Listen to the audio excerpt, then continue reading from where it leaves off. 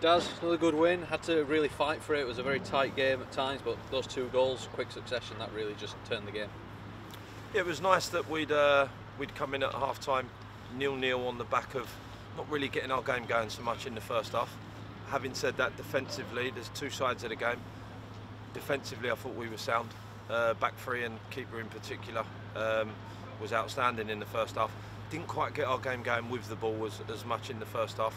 So we just tweaked one or two things at half-time, and our quality with the ball was far better at the start of the second half, which contributed in the 2 goals. Yeah, and it says a lot about this team and the way that we play. That it's the 2 fullbacks that have popped up in the box with the goals.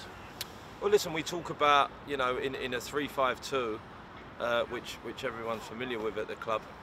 You know, when you're pinned back, you become a 5, and to get yourself into your 3 with your wing backs high, you need to be good with the ball. And we were better with the ball at the start of the second half, which is why Boise and young Femi popped up and found themselves as high up the pitch as they did. So that's pleasing. But the pair of them, I thought, were outstanding today. Boise in particular, I thought was excellent. I thought he was pretty faultless in his performance, in all fairness. And obviously the last 20 minutes going down to 10 men, Cardiff obviously put a lot of pressure on, but the team effort, I mean, Frankie getting back there, Brunty getting back there, everyone was digging in to get that clean sheet and get the result.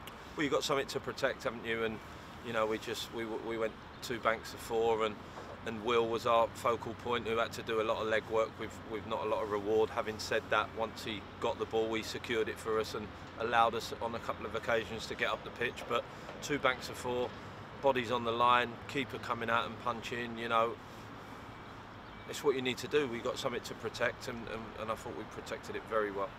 Obviously getting towards the business end of the season now, there's 4 games to go. How much will it help these lads, whatever happens at this point in their careers, to experience, you know, having something really to play for going towards the end of the season? Well, listen, a big part of development for me is about winning as well. You learn how to win, and games like today is a fine example. You go down to 10 men, which they'll have at some point in their careers.